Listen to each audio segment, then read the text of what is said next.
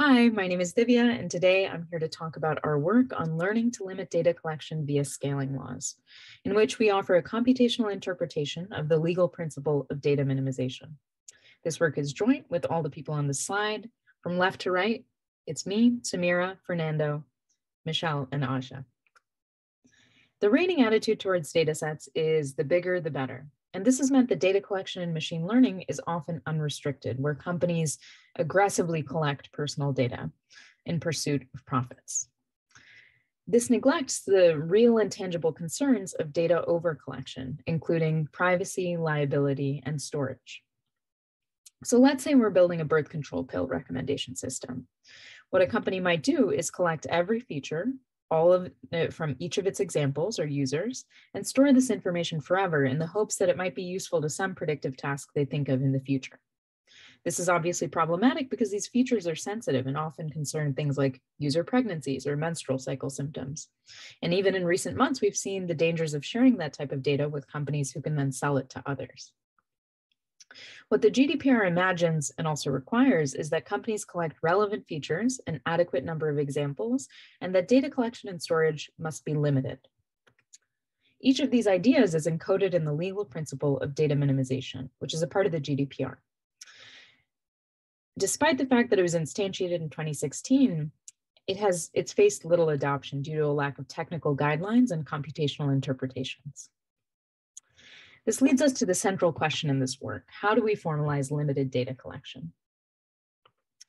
Our answer is a framework that we call FIDO, which stands for a Framework for Inhibiting Data Overcollection. And the key idea here is that we learn a model's performance curve as data is collected to enforce a stopping criteria. This framework builds on two areas of research, those being data minimization and performance curves. In terms of data minimization, we build on an interpretation that ties data collection purpose to system performance. On top of that, existing work makes a distinction between breadth-based and depth-based data minimization, where breadth-based data minimization concerns the limited collection of features or columns in the data, and depth-based data minimization concerns the limited quantity of feature values or entries in a matrix. Examples of breadth-based data minimization include some approaches over the last few years that rely on things like feature imputation to decide which features are necessary and which features aren't. Our work tackles depth-based data minimization in recommendation systems. In terms of performance curves, people have been doing this for a really long time and studying the relationship between dataset size and uncertainty estimates and performance. On top of that, scaling laws and their ability to predict gains in deep learning have received a lot of attention in the last few years. What our work does is ask, can we exploit these learnable relationships to limit data collection rather than justify it? And specifically, can we use the stages of data collection to produce an accurate stopping criteria? So this happens in 3 steps, where the first is to collect data, the second is to fit a performance curve, and the third is to evaluate a stopping criteria. In the first step, we assume that a data processor collects Q feature values using a feature acquisition algorithm H. And note that this is flexible to any type of feature acquisition algorithm, including active feature acquisition. To talk a little bit more about the second step of fitting the performance curve, we do this by using the acquired data A and a pre-specified performance metric sigma. And what we do is subsample the acquired data to different sizes, evaluate the performance of a trained model on each subsample on a validation set V, and then use these sample size performance pairs to fit a performance curve.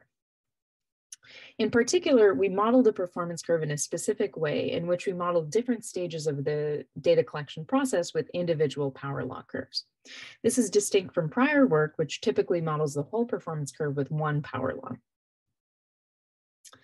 In the final step, we evaluate the stopping criteria. So this could be any data minimization objective defined using the performance curve. And in the main text of our paper, we use a returns-based criterion. So we use the estimated performance curve to cease data collection when the derivative of the performance curve falls below some threshold on the return given additional data. There's a lot in this paper. The task that we focus on is recommendation, and we look at multiple data sets, feature acquisition algorithms, performance curve families, and data minimization objectives, in addition to even more. So if this is something that's interesting to you, I recommend you check out the paper. So I just want to highlight a few results that I think are particularly interesting. And the first is that common performance curve families systematically overestimate the return on additional data. So what I mean to say here is that using these traditional approaches of one power law for the entirety of data collection can lead to these systematically incorrect estimates.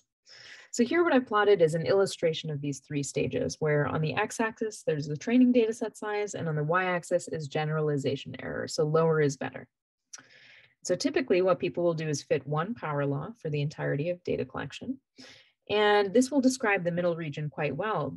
But what happens when you use this estimate to extrapolate into the diminishing returns region is you underestimate generalization error given additional data, or you overestimate the return on that data.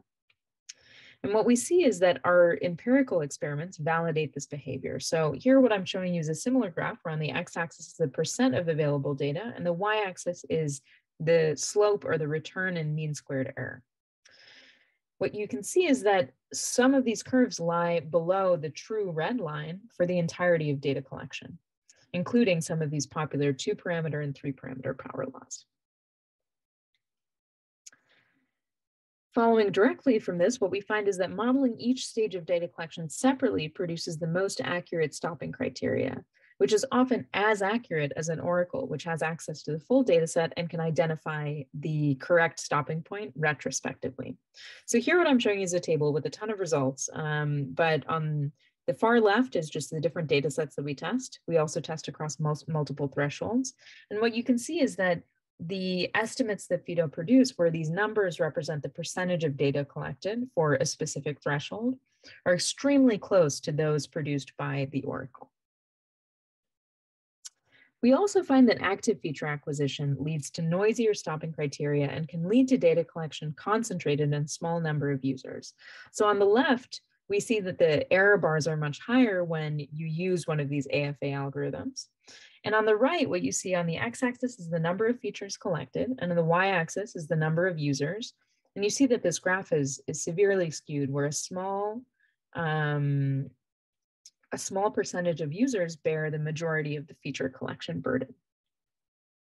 And finally, we find that user-specific performance curves don't always improve with more data. In our experiments, approximately 20% of users experience degraded model performance with the collection of additional data. And this suggests that monotonic curve models are not the right choice for modeling these user-specific performance curves. Results from our experiments highlight 5 important considerations when designing a data minimization pipeline. The first is to choose a feature acquisition algorithm wisely. Our experiments show that while active feature acquisition might seem natural, it provides noisier performance curves and disparate data collection across users. Second consideration is to choose a performance curve widely, because your performance curve model choice will dictate how aggressively you ultimately collect data, because certain performance curves will overshoot the correct stopping criterion while others will underestimate it. So it may not be that you always want the performance curve model that is the most accurate. You may want something that's more aggressive or less aggressive. It's also important to create a representative validation set, and I mean this in 2 ways: representative in terms of representation across groups, but also representation in terms of the model's performance on unseen data. Without a representative validation set, it may be necessary to bootstrap estimates, maybe training the model on multiple samples of a specific size instead of just one. Identifying a relevant objective is also something that should happen at the beginning. And in our paper, we consider 2 different performance curve-based objectives, but many more are possible and would be dictated by domain expertise. And finally, it's important to perform user-specific impact analyses to ensure that data minimization isn't disproportionately affecting performance for certain subgroups. In sum, our experiments reveal guidelines for design choices across the data minimization pipeline and future directions for operationalizing data minimization.